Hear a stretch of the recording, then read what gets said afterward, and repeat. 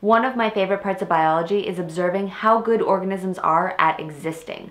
Our planet has a huge range of environments, and organisms have evolved to not just live, but thrive in almost all of them. From thermophilic bacteria that live in hot springs, to insects that camouflage into their environments, to leaves that tilt and move with the sun throughout the day to absorb the most sunlight, evolution has led to some amazing things. Every blade of grass, every ant, every fish in the sea is the product of selection and adaptation and change.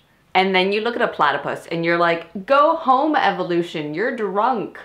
But for the most part, nature is awe-inspiring and often very smart, and we humans look to it to solve some of our own problems. This is called biomimicry, when we begin to model our own creations after nature.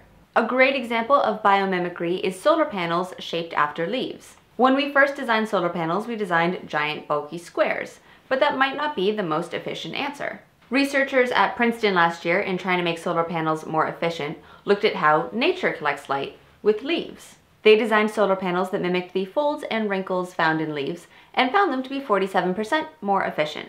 But we don't always get it quite right, and a great example of this are swimsuits that were designed to mimic shark skin. Now, shark skin is covered in what are called dermal denticles. They're actually modified teeth that act like scales and cover the shark's skin, making them more hydrodynamic.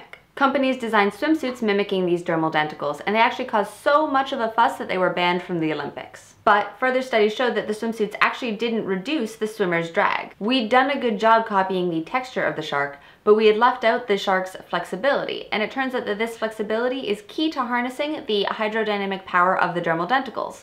Because the humans couldn't move quite like the sharks, they couldn't reduce the drag in the same way. So there, we didn't get shark skin quite right. But another company has found that shark skin's pattern actually deters bacteria from holding on.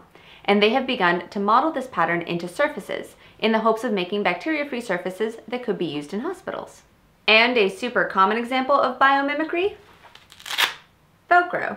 In 1941, Swiss engineer George de Mestral went for a walk in the woods. And the story is a little different depending on which bit of science lore you listen to, but he came back from his walk either with or without his dog, and they were covered in these sticky little burrs. And as he was pulling them out of his clothing and his dog's fur, he decided to take a slightly closer look at them.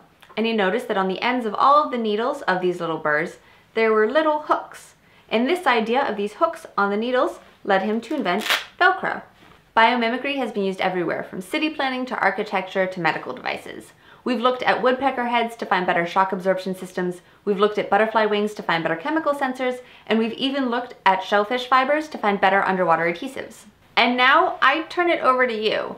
I'm giving you guys homework this week, and it comes in two parts. Step 1 is to come up with a problem or a question. And this can be anything. Maybe you want to design a better shoe, or maybe you want to design a better circuit board, or maybe you want to design a better spoon. And part 2 is to look to nature to find a way to solve this problem or to answer this question. So if you're trying to design a better shoe, maybe you want to start by looking at animal paws. Or if you're looking into circuit boards, maybe you want to start looking towards veins, either in leaves or in people. Or if you're trying to design a better spoon, maybe you could look towards animal tongues. If you've ever watched a dog drink water, they have to get the water in there and they do it with an interesting lapping motion, and so that could be an interesting way to move water places. So come up with a problem, come up with a solution, and leave it in the comments below. You guys have been having some really interesting science discussions down there in the past couple of videos, and so I want that to happen more. And maybe if you guys come up with some cool stuff, maybe it'll show up in a future video. So I want to know what you guys come up with. So leave it below, and as always, go forth and do science. Now, you didn't really think I was going to give you homework without doing it myself, did you? No. So my question is, how can we create light sources in areas that don't have electricity? And so one interesting creative way that I thought you might be able to do it is using bioluminescence.